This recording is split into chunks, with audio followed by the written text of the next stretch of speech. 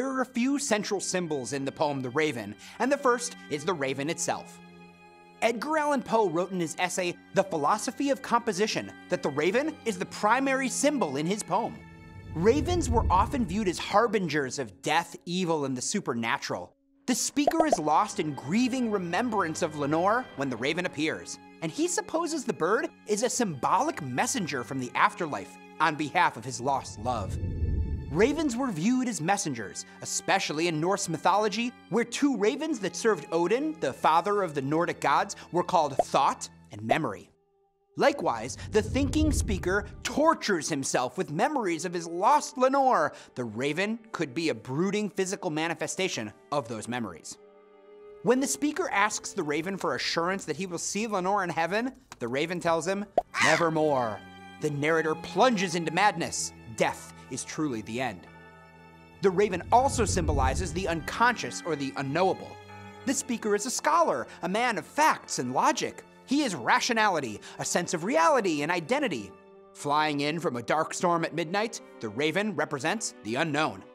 The speaker attempts to reason with the bird, explaining its presence at his window and its ability to speak, but his reason ultimately fails him. Another important symbol is the bust of Pallas Athena. Athena, the Greek goddess of wisdom and battle strategy, is a patron of scholars. Her bust represents the rational mind and logical thought.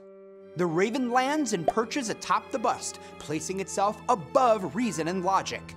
As the speaker attempts to ascertain the raven's presence in his room through reasonable questions, readers can see him growing more and more unstable with every answer of nevermore.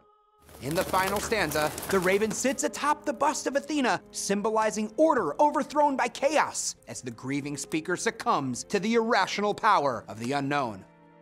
Additionally, the bust of Athena is made of marble or some other pale stone, and the raven is a jet black bird. We see the contrast between light and dark, white and black, day and night, life and death, sanity and madness. Dualities as forces that pull at the reader and sustain the effect of the poem.